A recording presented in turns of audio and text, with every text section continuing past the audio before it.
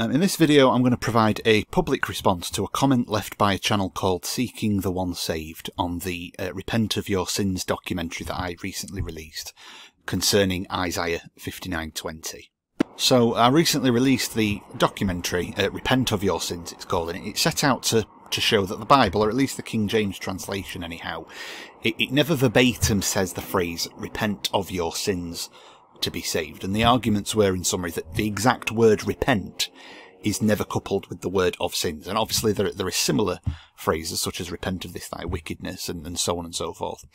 And when we did have a whole section that when turning from sin is the context of repentance, it's addressed to God's people, believers. It's not telling unsaved people, unsaved sinners, how to be saved onto eternal life.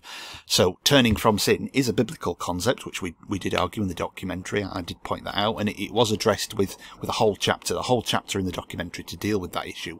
But what I did was I decoupled it from salvation. Okay, so I'm saying that it's not a step to be saved onto eternal life. Now, modern Bibles rephrase certain verses and they substitute the word repent with other words. So in context where sin is not applicable, such as God repenting, they'll substitute that word with a different word like God relented, and so the reader then starts to assume that repent always means to turn from sin. And I also showed in the documentary that some translations, such as the New Living Translation, artificially injects the words of your sins after repentance in several key verses. And it's not just the NLT translation itself that does this. A lot of people, when they read the Bible, inject those words as well. So someone will take a statement like, repent you and believe the gospel, and they'll read it as repent of your sins and believe the gospel. So there's this guy who, his channel's called Seeking the ONCESaved, and he commented on the documentary, citing Isaiah 59:20. Now, he didn't bother to actually provide the quote. He just, he just said where to go for it.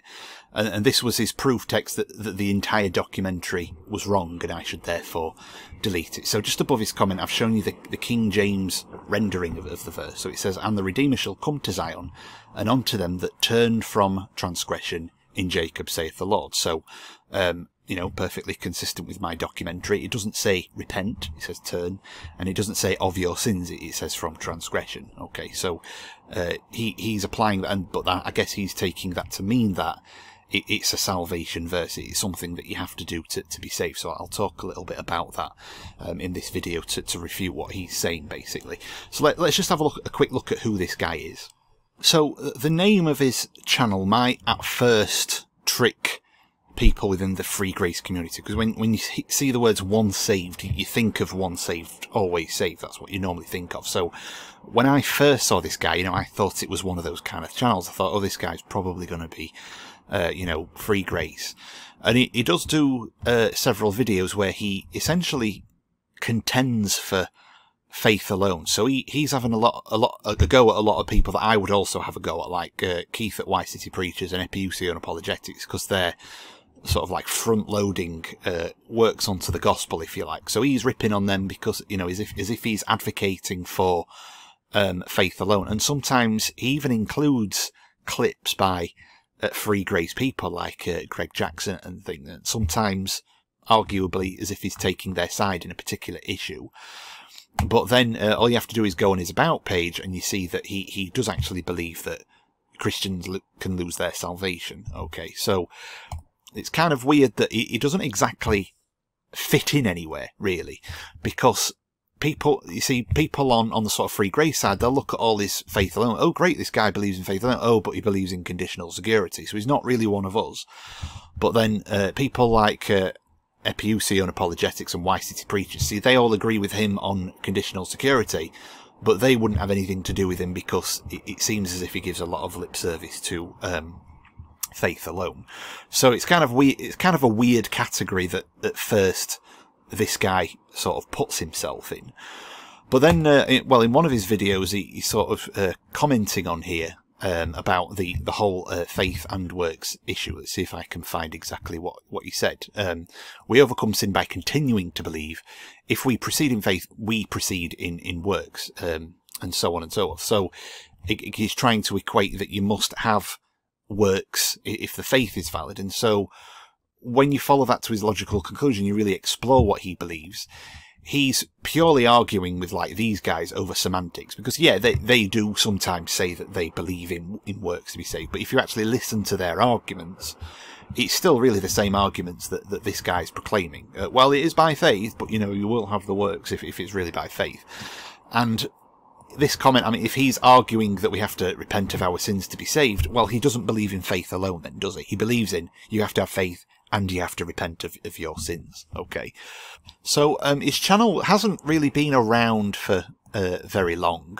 I mean, I'm currently doing this video in about August 2022, so he only really started a year ago, so he's not much younger than my channel really, but I recently overtook him in subscribers, probably fairly recently, despite the fact that he's got far more content than I have, and a lot of his videos have got a lot more views than most of my videos. My repentance stuff will have probably sort of boosted my subscriber count by now, but I would have expected that because he's got several hundred views on some of these videos, whereas I've only got a few dozen on mine, he would have more subscribers than that. But the thing is, he doesn't really fit in anywhere, so you know, who's going to subscribe to him, because he doesn't belong in free grace, but he won't sandwich himself with these conditional security advocates either, so you know, goodness knows what this guy's trying to pull.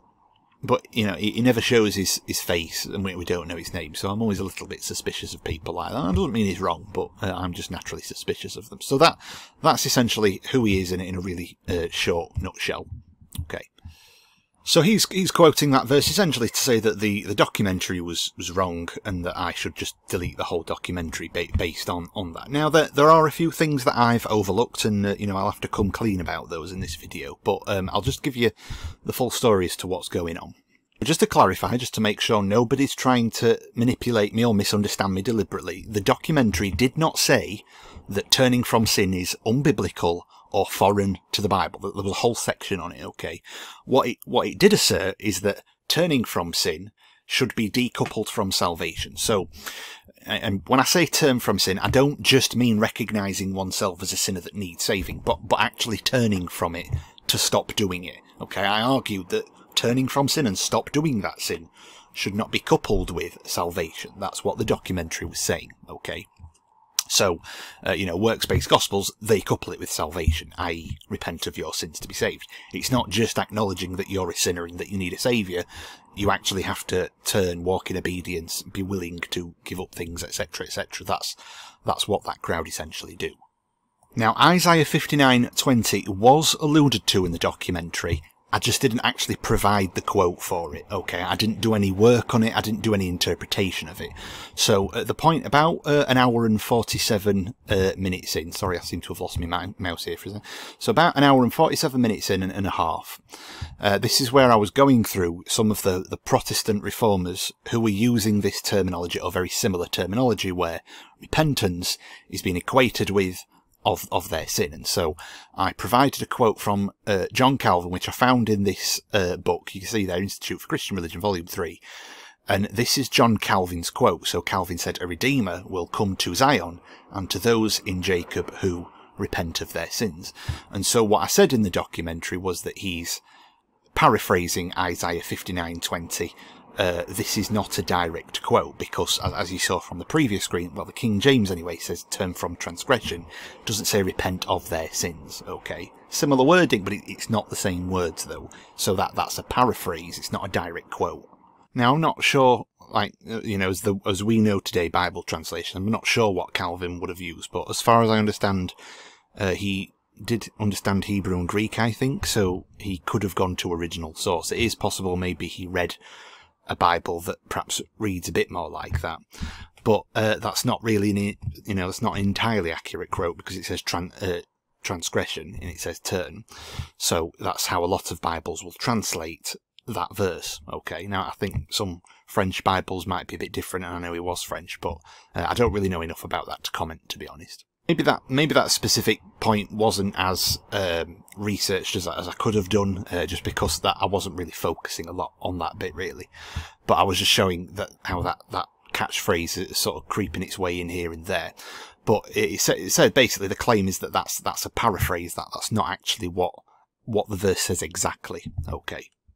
Now there is a small confession I have to make. I did actually overlook covering Isaiah 59:20 directly or strongly, just for several reasons. First of all, I did not claim in the documentary that the Bible never says to turn from sins, or that it's a completely unbiblical concept.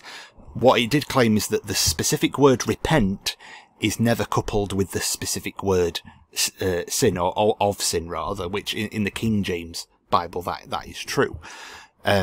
I made a distinction between repentance for salvation, so turn to God, believe, and repenting of sins, quote unquote, for somebody who is already a believer. That was the point of the documentary. I didn't cover most of the turn verses because I was dealing primarily with repentance as is translated in the King James Bible. So, you know, we usually accept that turning is a general word. We can turn from all kinds of things. You can turn from this, you can turn from that. Sometimes sin is the context of turning, but not always, and we all accept that. But it's the fact that when people see the word repentance, they automatically assume it's of your sin. They won't acknowledge that repentance can mean other things to turn from, just like the word turn. Okay.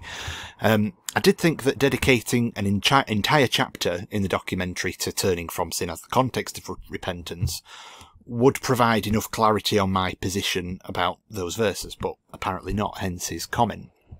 Now, this one I wasn't aware of. I was not aware that the New International Version does actually translate Isaiah 59:20 as repent of their sins, and I didn't realise that making the documentary. So I'll give you the reasons why that is.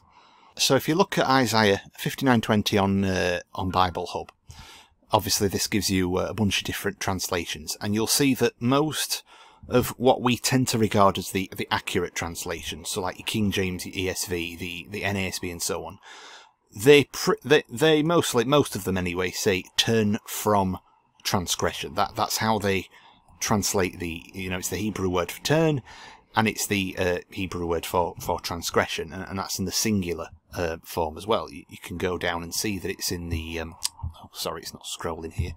You can go down and see that it's in the singular form if you find that down there in the concordance. Now, in the NIV, that's where it translates it as repent of their sins, and that's a minority translation. That's not how other Bibles translate it. Now, before the King James onlyists throw their hands up, in outrage because the NIV has translated turn as repent, just be aware that the King James Bible does sometimes translate the Hebrew word for turn as repent in some verses, and I can tell you why that is in a moment. But I didn't realise that the NIV translates this verse in that way. Now I'll show you why I missed it. Okay. So for people who read the King James Bible, we've got this brilliant tool here, and on thekingsbible.com there's a concordance section. Okay. And I can essentially search for any word in here, and it will search in the concordance by the English word, not the Hebrew or Greek word, right? So if I type in, if I can spell it correctly, I can type in repent. There we go. I can do a search and it will just show me all the verses that say repent. Now, I would have to search for repented or repenteth or whatever it is, separately, but it would give me all the verses that say repent in the English King James Bible, irrespective of what the underlying Hebrew or Greek is. So in this column, this tells me what the underlying Hebrew reference is. So I know that in these two verses, for instance, that Hebrew word there is not the same as that Hebrew word there. So if you were searching in a concordance by the Hebrew word, you wouldn't get both of these results. You'd get one or the other. Whereas in English, it's given me the search for any Hebrew or Greek, whatever the underlying word is. If it's translated as repent in the King James Bible, it will give me that verse. So it's really easy to search by the King James to look for verses that have the appropriate key word in it. Okay. Now, as I mentioned, just like the NIV does in Isaiah 59:20, the King James does occasionally translate the Hebrew word for turn as repent instead. I think it's turn or return. But you can understand when you translate it into English, it does make sense why they've done that, because if it said return and turn or turn and turn, it would kind of read a bit silly in English. So it tends to use the word repent when it's kind of a standalone word, but then it'll translate turn, when there is some context to the word. So the King James does it as well. It's not just the NIV that's doing it there. So you can't entirely say that the NIV is wrong to use the word repent. But here's the problem when you try and when you don't use the King James, or you just want any Bible translation, it becomes a lot harder to search what you're looking for. So if I go on Bible Hub and type in repent, it gives me a few suggestion verses, but it doesn't actually list all of them, and really it's giving me a few articles about the Hebrew word, but it's not listing all of the verses in a concordance, and it won't give me all of the verses across all translations where they happen to use the English word repent, and the search is really more to do with the Hebrew than it is to do with the English. As I just said, the King James has got a really good concordance, so I can go on a search engine, type in KJV concordance, and the chances are this website is going to be the first thing that comes up. So straight there, search a word, find the verse. It's as easy as that. I find that when you're trying to search for an NIV online concordance or an ESV online concordance or just any other translation, there's almost nothing, because a lot of these concordances, they're not really a concordance in the same way that this is a concordance. You can't just type in a word and get all the verses that you want. And a lot of the time it's just book sales, like it's trying to sell me a book that I can buy on Amazon. Well, I don't want a book that I can buy. I just want an online concordance where I can search a word and you will show me in your Bible every verse where you've translated that word. Maybe other people know that something that I don't. I always find it really difficult to search in non-King James Bibles for that same facility. I don't know why. So that's another reason why I kind of end up missing the fact that the NIV translates it differently. Now, one of them, I think this Bible Study Tools does have an NIV concordance, but first of all, going there straight from a search engine doesn't take me to what I need for a start, so, I'm already lost on this website already. Eventually, when I do find the page, I didn't even realise it had a concordance, because when I search for the word there and find it, I get all of this big long explanation that I didn't ask for, and I have to scroll all the way down for the concordance. And so there is the Isaiah 59:20, where it shows that the NIV has translated this as repent there. And so they're kind of the reasons why I missed it, and I wasn't aware that the NIV translates it that way. So obviously, if you're reading an NIV Bible and you saw the documentary, well, you're going to open Isaiah 59:20 and think, well, it does say repent of sins. I mean, there it is. This guy's talking completely rubbish. If you happen to use the NIV. But it's not just the fact that it says repent of sins, though. It's because the guy who commented, Seeking the ONCESaved, he's making it a salvation verse, essentially. But let's take a look here. What's the controversy? Well, the documentary Decoupled, Turning from Sin as a Salvation Requirement, asserted that to be saved, the requirement is to believe on him, not turn over a new... sorry, I meant to put leaf, not life there, and starting to fix one's life. So he's essentially using this verse to argue that it is actually a salvation requirement. He says, "A Redeemer shall come to Zion, and unto them that turn from transgression in Jacob, says the Lord." Okay. Now, my reply to this, not realising that the NIV translates it differently, is that in a word count, it doesn't say repent of your sins, and I didn't go on to say, but it doesn't even say to be saved, okay?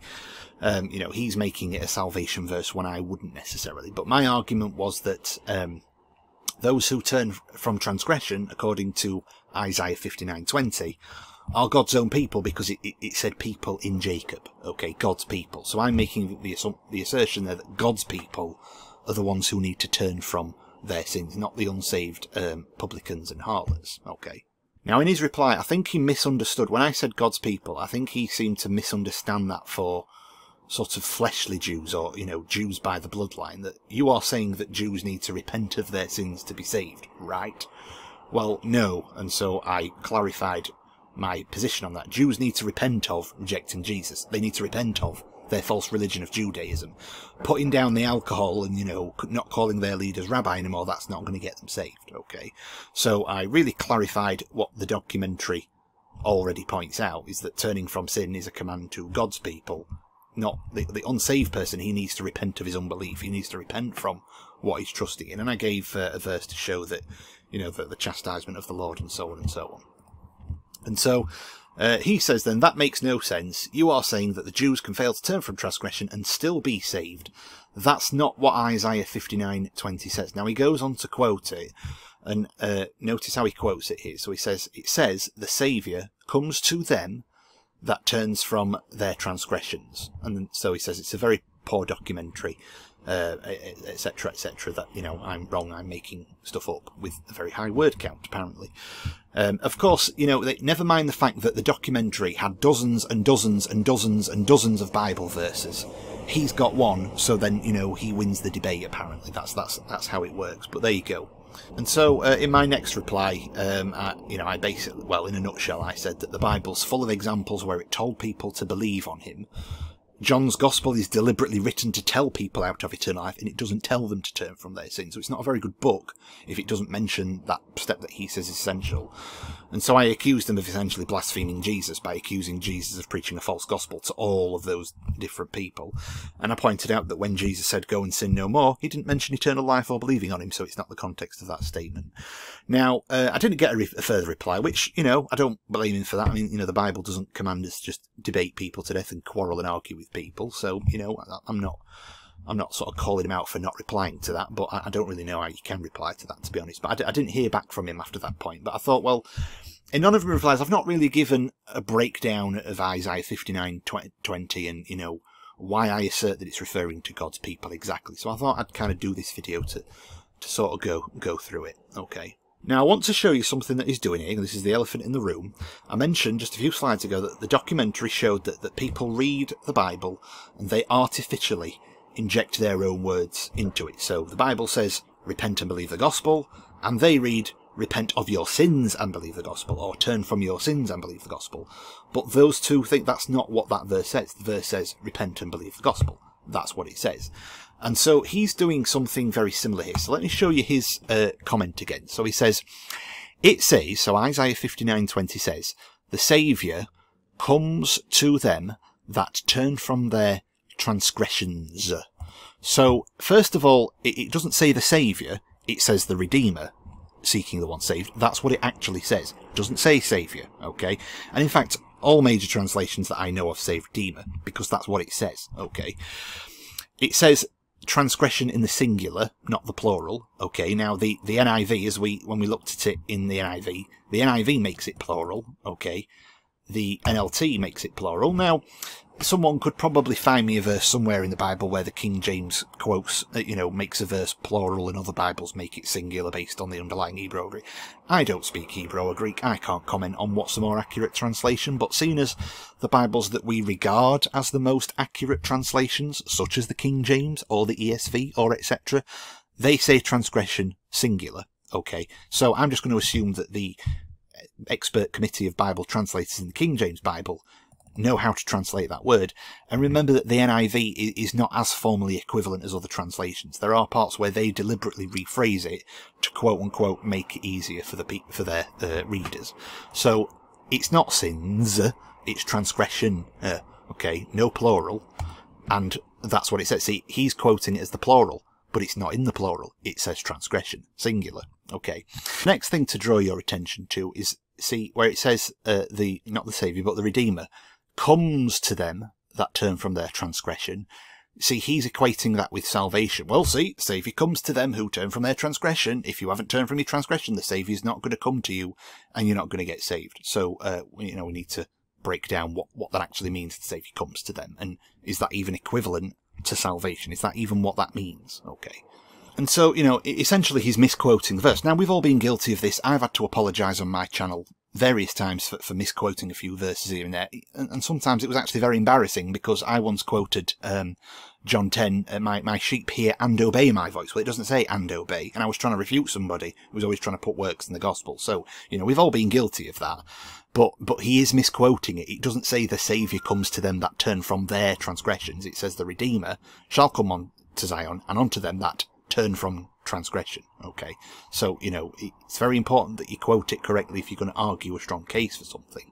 So let's have a quick look through Isaiah to see what's really going on. Okay, so the first thing as I've just mentioned, is that he misquotes the verse. It doesn't say Saviour, it says Redeemer. Okay, now a Saviour is one who saves, a Redeemer is one who redeems.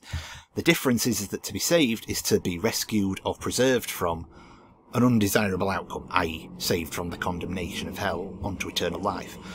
Redeeming, though, is a different word, and it actually means to claim back what is either rightfully yours or was originally yours to begin with, such as to buy back or win back, or it can also mean to change for the better or return or make amends for.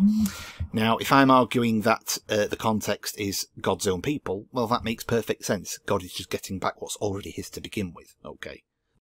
Now, the problem that you have with prophecy books like Isaiah is that sometimes there's not really a lot of context as to who he was preaching to, where he was preaching, how he preached, you know, was it in a pulpit, was it in the street, whatever it was, and when would the subject or the situation change. So we have a lot of prophecies in Isaiah. We don't always have a lot of background as to what exactly he was addressing. Okay.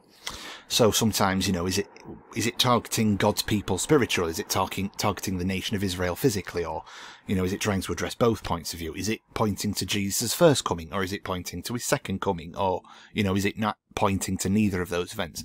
We don't always know. Okay, so rather than just quote mining 59:20 as if that dismantles a documentary containing dozens and dozens and dozens of verses, we're going to just look at the chapter before, the chapter in, and the chapter afterwards to get some context. Okay, so starting in 58:1, who is Isaiah addressing? Well, it says, "Cry aloud, spare not, lift up thy voice like a trumpet, and show my people their transgression." So I'm just going to highlight that for our dear friend Seeking the ONCESaved, okay, because that's kind of my position. When the Bible says to turn from transgression, it's addressed to God's own people, okay? It's not telling unsaved publican and harlot how to be saved, okay? So that's the context who he's addressing right here, all right? Now, this isn't all negative, folks. Now, when you read that there, that's negative, okay? There's sin amongst my people. That's a negative. But then look here, we kind of have a positive here. Now, he's saying it kind of as a criticism, but it's positive in itself. They seek me daily. So despite the fact that my people, they have their sins, yet they seek me daily and delight to know my ways as a nation that did righteousness, and so on and so on. And so he actually starts to use positive language about them, and that's a bit like when you read Jesus' letters to Revelation, the churches in Revelation. It wasn't always negative. He told them the things that they were doing right, and he told them the things that they were doing wrong, okay? Both of them, okay? It's not all negative, alright? The next few verses, it's kind of about the people there doing a fast, and it's not really the specific type of the fast that the Lord would like.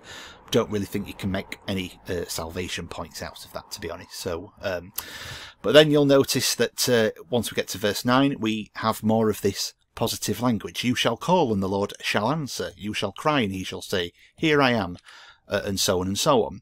And we've got more positive language. You've got the Lord will guide you continually and satisfy your soul. So we've got a lot of good things here. It's not, you know, it's not all negative about all these wicked sins of these terrible, wicked, unsaved sinners. Okay, there's bits of positive, there's bits of negative. Okay, and that carries on for a few more verses.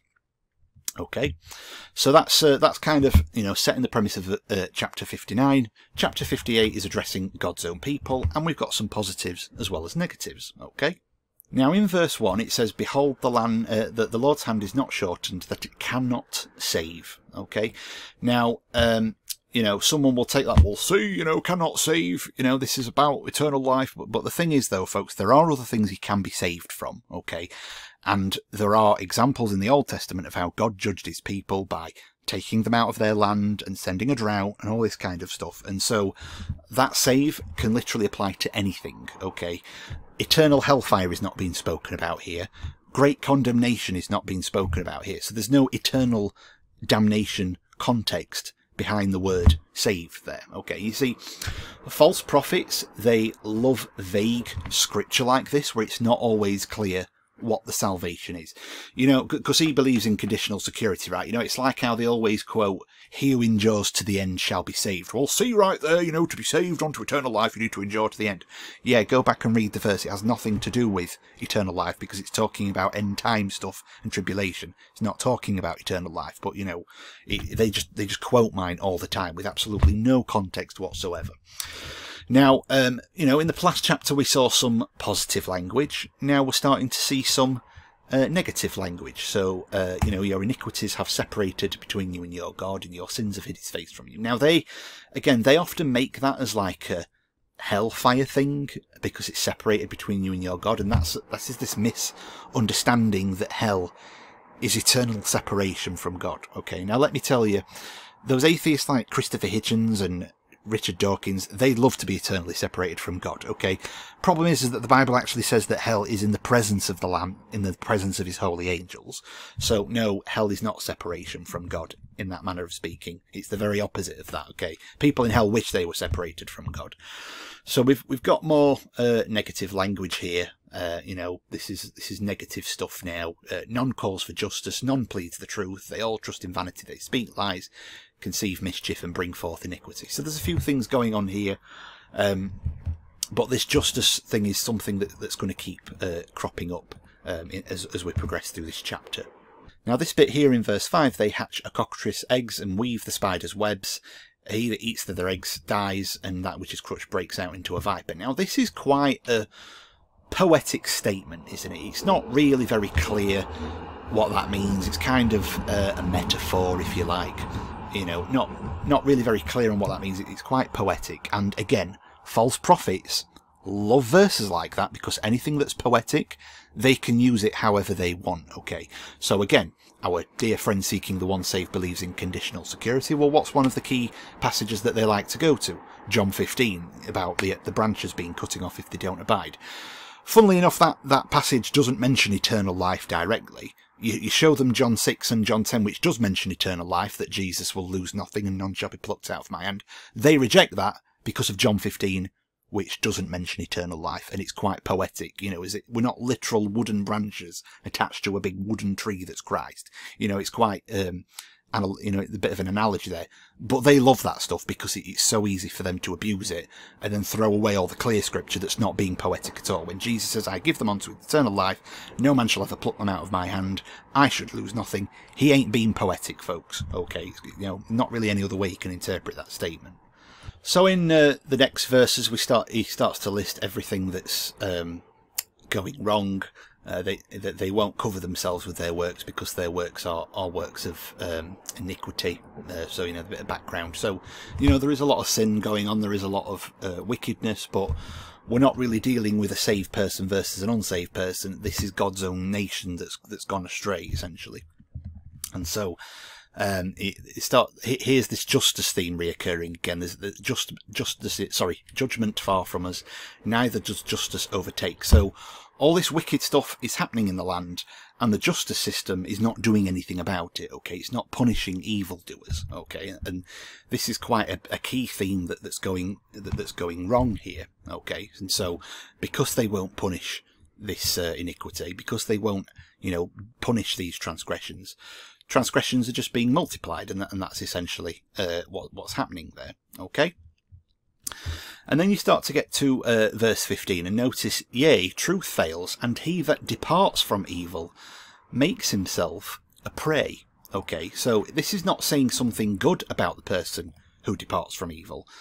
This is something negative, okay? What does it mean he becomes a prey? Well, someone who is prey, if there's prey, there's a predator, okay? And that makes perfect sense, because if there's all this iniquity and it's not being punished, the justice system is not doing it, then he that departs from evil, he's prey to all the wicked people because he has departed from evil, but the justice system is not punishing the people that are against him, okay? Now this is quite key here. So the Lord sees this, as it says there, the Lord saw it, and it displeased the Lord that there was no justice, okay? He saw that there was no man. He wondered that there was no intercessor, okay? So it says then that his arm brought salvation unto him, and his righteousness it sustained him. Well, who's him? We presume it means that this man who has fallen prey to this judgment that's gone wrong. Okay, that's what's going on here. And so then it goes on to say, for he put on righteousness as a breastplate, the helmet of salvation. Now we're all quite familiar with this because Paul quotes this in is it Ephesians? I've got it in my notes here somewhere. Ephesians 6. Paul quotes this. Okay, this, you know, breastplate of righteousness, the helmet of salvation, and so on and so forth. When Paul quoted that, he's writing to the Ephesian church, to the saints, okay, the churches at Ephesus. That's who he's writing to. He's writing to his fellow brethren. He's not writing a letter to the pagans to tell them, hey, they better, you know, do this stuff, you know, put on the helmet of salvation or they're not going to be saved. This is stuff that Paul addresses to saved Christians, people who are already believers, okay? And well, we so far see that this passage is addressed to God's people. It's not addressed to the foreign nations and the heathen. It's addressed to God's own people, right? Now, when Paul mentions this in Ephesians 6, he's giving it as an encouragement, and he says to quench the fiery darts of the wicked. So Paul is using this as an encouragement, not as an instruction how to be saved, but as an encouragement because of the fight to quench the fiery darts of the wicked. Okay, now, in a way, Isaiah is pretty much saying this in a very similar way here, because we've got this guy who has departed from evil. He's made himself prey because there's all this wickedness and it's not being punished. So, they can just abuse this guy. But the Lord has seen that.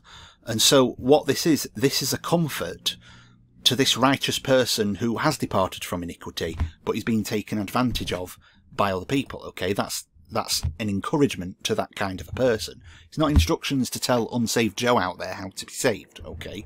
No mention of eternal life here, or anything like that.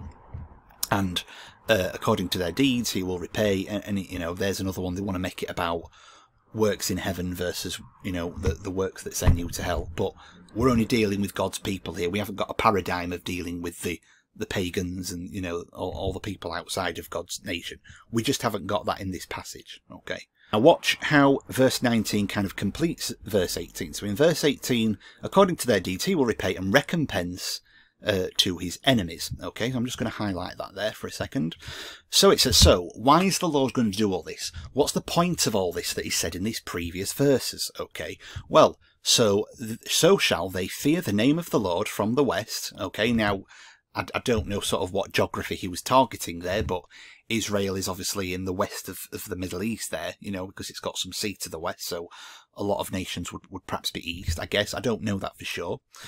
And his glory from the rising of the sun. And watch this. When the enemy shall come in like a flood, the Spirit of the Lord shall lift up his standard against him. And so that lifting up a standard like a banner, that's like warfare language right there. Okay, so the enemy is going to come into this nation, is going to come towards Israel, or come towards the house of Jacob, and the Spirit of the Lord will resist the enemy. So he's actually arguably taking the side of Jacob in that verse, okay?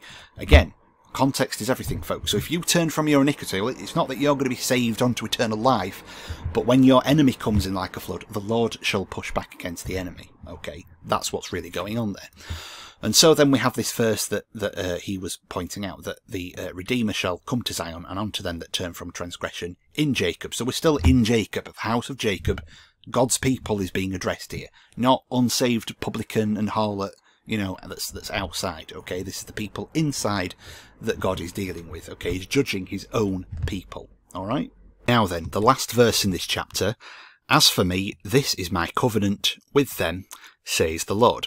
Now, issues with the covenant, I've not really done a lot of personal study on covenant agreements in the Bible, so I don't want, at the risk of making claims that aren't true, I don't want to say something that might be false, but somebody correct me if I'm wrong, but normally when God makes a covenant, like covenant with Moses, or the covenant with Abraham, or the covenant with the nation of Israel, his covenants are typically agreed, targeted towards his own people, aren't they? He doesn't. I'm not aware. If somebody is aware of where God makes covenants with his enemies and the people outside of Israel, and the pagans and the heathen, please pop it in the chat, because then I can do speed up my homework a little bit. But I'm not aware that God goes around making covenants with a bunch of people that aren't saved. Okay, now saved people, unsaved people, the only covenant they need to worry of: he that believeth on him hath everlasting life, and he that believeth not is not condemned. But again, the covenant agreements only apply if you then believe and get saved. Okay, so again, covenant targeting God's own people. That's the target audience, not unsaved Joe who needs to hear the gospel. Okay. Now then, we start to get into the next chapter, so chapter 60. I'll be fairly quick with this, but arise, shine, the light is come, and the glory of the Lord is risen upon you. Okay, so we've got a lot of things pointing to Jesus here. Now, the next few verses are somewhat poetic. Okay, so we can't really make a lot of doctrine out of this in regards to eternal life, really. But if you start to look through chapter 60, which comes immediately out, because remember the chapter numbers weren't there in the original, so here, we're only a few verses after Isaiah 59:20, okay? We just keep on reading. And you'll start to notice that a lot of the stuff in this chapter is very end time stuff, okay? Stuff that doesn't really apply to his first coming. A lot of this is second coming type stuff that he's talking about here, okay? In fact, just to give you some cases in point, for the nation and kingdom that will not serve you shall perish. Those nations shall be utterly wasted, okay? Well, I don't know about most Christians. I'm not feeling that one yet, folks. I think it's a little bit too early to say that that's being fulfilled. Now, when you start to study end times, it makes perfect sense when that's going to be fulfilled, okay? When Jesus is ruling and reigning on the earth and so on and so forth, okay? So, and we've also got this, the city of the Lord, the Zion, the Holy One of Israel, this city. And what do we read in Revelation? We read, you know, about the new heaven and the new earth and so on, and, you know, the glorious city towards the end of Revelation. Okay. And here's another one. You shall suck the milk of the Gentiles and shall suck the breast of kings. Well, I wonder if Seeking the ONCESaved thinks he's sucking the breast of kings for salvation. Okay. You know, this stuff, this isn't salvation language here, folks. You know, a lot of this is to do with a lot of end time stuff. Okay.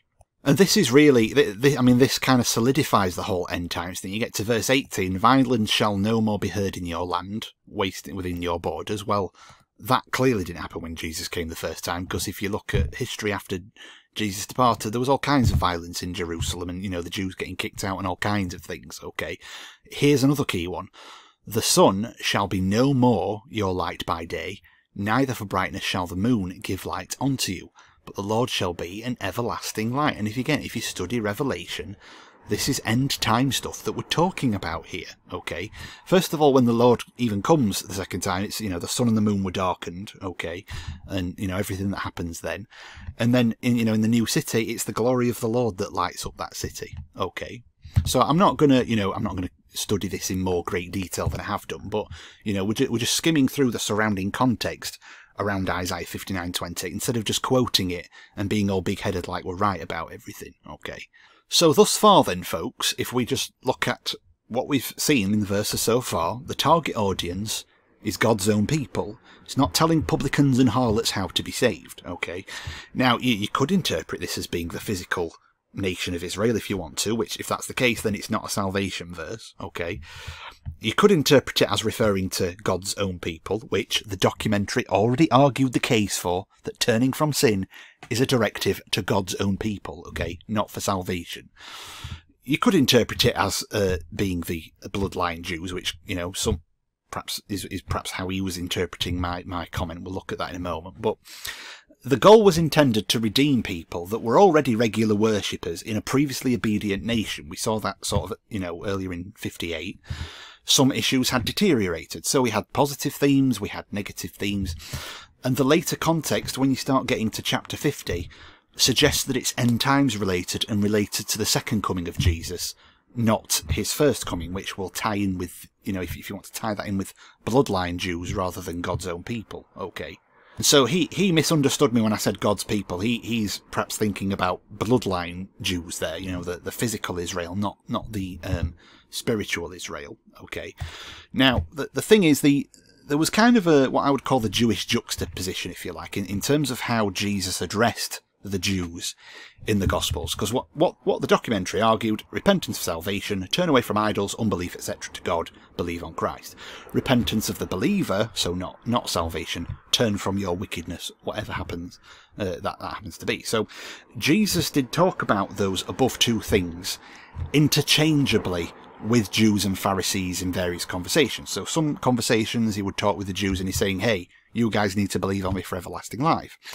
Other conversations, he would, you know, say that, you know, you need to turn from wickedness, or, you know, this what he said about adultery and this what he said about that subject, and so on and so forth. Okay, so he did tell Jewish audiences to do both of those camps of things, okay? In a way, many Jews weren't saved, and so Jesus needed to get them saved. So being a redeemer, he needed to redeem his people back and get them saved. But, you know, we know a lot of Jewish people didn't believe on him. But also, nominally speaking, the Jewish people were God's people nominally. Okay, so, you know, salvation is of the Jews. So in principle, they should have been saved believers because salvation is of the Jews. but obviously many of them weren't. So Jesus spoke to Jews with both perspectives in mind. And this is sort of like when I've gone out soul winning with my friend James. He usually does most of the talking because he's just better at it than me. But often when we're dealing with Christians, he will still deal with the eternal life stuff if he's a little bit doubtful about those Christians' salvation. It's by believing, it's a free gift, etc., etc. Just like we would do with the atheist or the Hindu or anybody else. But then when he's dealing with Christians, he often does scratch at some of the sins as well. Like, hey, what's that? You're a Christian, what's that Buddha doing in the window? Hey, what's with that idol up there, or whatever it might be? And it could be any number of things. So he does deal with some sins of Christians because, yes, that person might not be saved, so they need to understand the gospel, but calling themselves a Christian, in principle, they should be God's people. And so we will hold them to a higher standard than we will the person that doesn't claim to be a Christian. We speak to them from the perspective of both audiences. Okay. And that's really essentially what Jesus is doing with the Jews here. Now, if you look through John's Gospel, eternal life is a common theme throughout the book. It was deliberately written with eternal life in mind, and eternal life is frequently coupled with believing on him, okay? The passages about sin no more and obey my commandments, they're never directly coupled with eternal life. Now, there's a few verses people read to make them about eternal life. It's never directly coupled with eternal life, though, okay? Believing on him is. Many of Jesus' conversations in John's Gospel were probably first-time encounters, or at least Jesus had to re-solidify faith to people who weren't grasping some basic teaching, whereas a lot of his preaching against sin in other Gospels was directed to people who were already listeners and were already aware of him to some degree. And that's a gross overgeneralization, but that is often what happened. Okay, just to summarize really quickly, in John's Gospel, Nicodemus already had an idea about Jesus, but it's not evident that they ever met. Okay, so Jesus was much more graceful with Nicodemus than other Pharisees. The woman at the well in the next chapter never met him before. The Jews who questioned the lame man probably didn't know who Jesus was until after the healing. We again don't know that for sure. But Jews in chapter 6 came to Jesus for the wrong reasons. They came to eat bread. Okay, so he had to bring it back to basics, essentially. It's about believing on him, because they were coming to him for the wrong reasons. Jews in chapter 7 were disputing whether or not he was actually the Christ. Okay, so, some of them probably knew about him, some of them didn't. The man who was healed of his blindness in John 9 never met Jesus before, and again, Jews were divided about the Christ.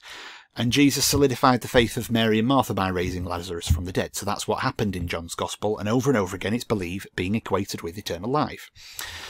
Now, in the Synoptic Gospels, the centurion approached Jesus, but probably hadn't met Jesus before. His faith was commended, okay, not his works, his faith. The man healed of the palsy in Matthew chapter 9 was told, your sins be forgiven, after Jesus seeing their faith, not their turning from sins, it's after Jesus seeing their faith, said, your sins be forgiven. Okay, so this is the gospel, repentance, salvation, believing on him. That's what Jesus is drilling to all of these different people, alright? Now, when Jesus did preach against sin, and the sin was the issue, well, he told that to the woman at the well and the lame man in Bethesda to sin no more, in John's Gospel. Never mentioned believing on him, never mentioned eternal life. It's not the context of that statement, sin no more. Otherwise, he should have coupled it with eternal life, and he didn't, okay? Now, in the Synoptic Gospels where Jesus dealt with sin, well, in the Sermon on the Mount, where Jesus preached against sin, multitudes came to listen to him, including his own disciples, okay? That's the target audience for his teaching, not unsaved publican and harlot out there. It's his disciples and the multitudes that came to listen to his teaching. They were the target audience for the Sermon on the Mount, and so Jesus preached on all kinds of things in that chapter and a wide variety of subjects, okay? Jesus rebuked various cities in Matthew 11 for not repenting. So it's not that, well, the cities didn't know who Jesus was and he needed to tell them how to repent.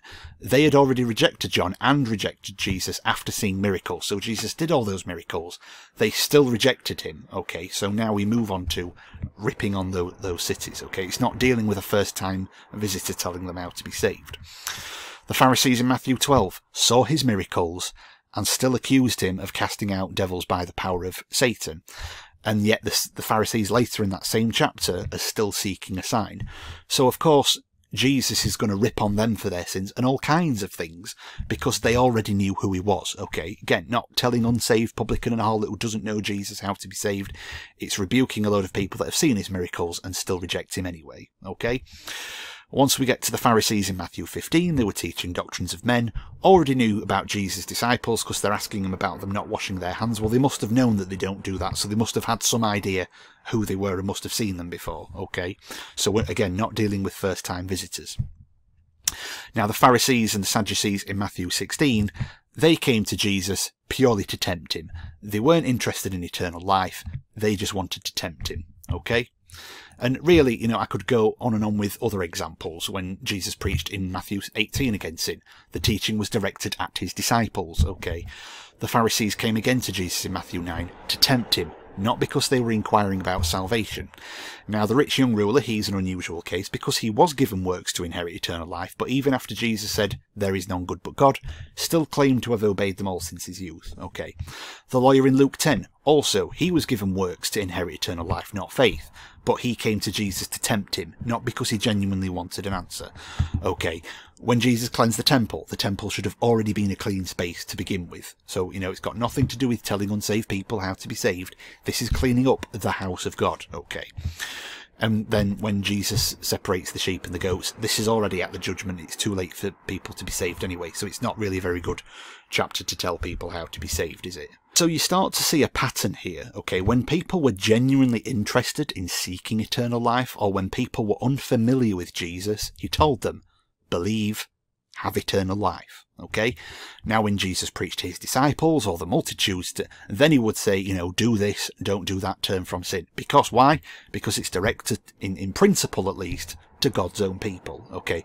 Doesn't matter if unsaved publican and harlot, you know, does all the things that Jesus warned about, because he's already unsaved anyway. Makes no difference to his salvation whether he does or doesn't do them, okay? It's directed to his disciples. When Pharisees and Jews saw his works and still rejected him anyway, and when they purely tried to tempt him, having no interest in seeing any reason at all, and they taught doctrines not found in the Bible, then Jesus said, woe unto you. Okay, he didn't say, woe unto you because you say you want to be saved and you won't repent of all your sins. That's not what happened, folks, okay? And so, you know, if you want to insist that turning from sin is an essential component of the gospel, you have to accuse Jesus and the apostles of preaching a false gospel or an incomplete gospel to multiple people, multiple times. And that's what my last comment said to Seeking the ONCESaved. He has to accuse Jesus of preaching a false gospel for telling all those people to believe on him without telling them, hey, you need to turn from your transgression as well while you're at it. Okay, you know, or if he did tell them, well, it's not documented and the Bible ought to tell us if John's gospel is written to tell us how to have eternal life, and he keeps missing that crucial step out. Okay, Isaiah 59:20 is never quoted as a go-to verse to preach the gospel to anybody in the New Testament. Jesus or the apostles could have quoted it when talking about eternal life if it was really that important, but they didn't. They did quote plenty of verses about believing. Lord, who has believed our report? You know, Abraham believed God and it was counted unto him to righteousness. We have plenty of verses like that in the New Testament. We don't have Isaiah 59:20 being quoted to tell people how to be saved, though, do we? And if you take it to mean the Jewish people, as I'd address the Jewish bloodline, well, you know, let's say, okay, they need to turn from transgression for the Redeemer to come to them. Well, if you look at the pattern of the Jewish people, throughout the Old Testament, they did repeatedly fall back into transgression. They repeatedly resisted warnings. They repeatedly killed the prophets.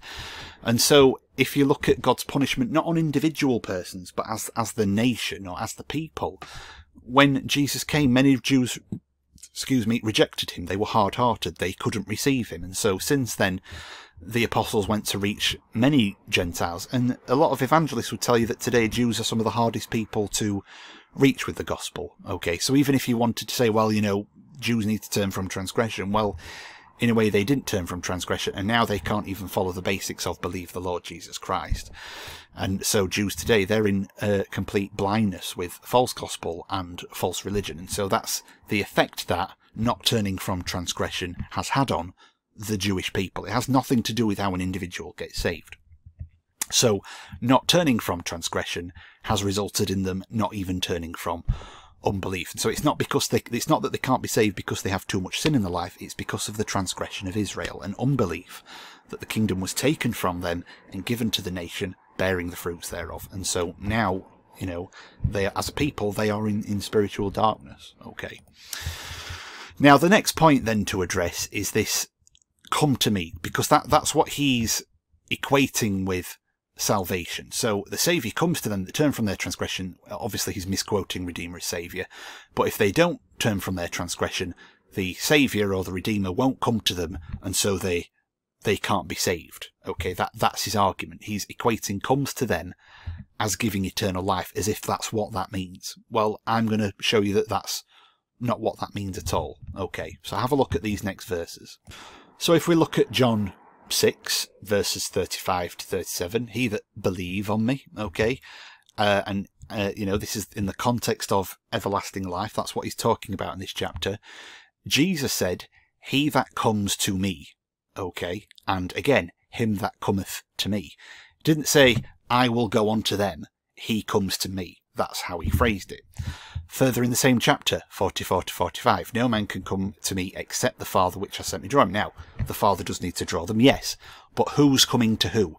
They are coming to Jesus. Jesus isn't coming to them, he is coming to Jesus, okay, and again, cometh unto me.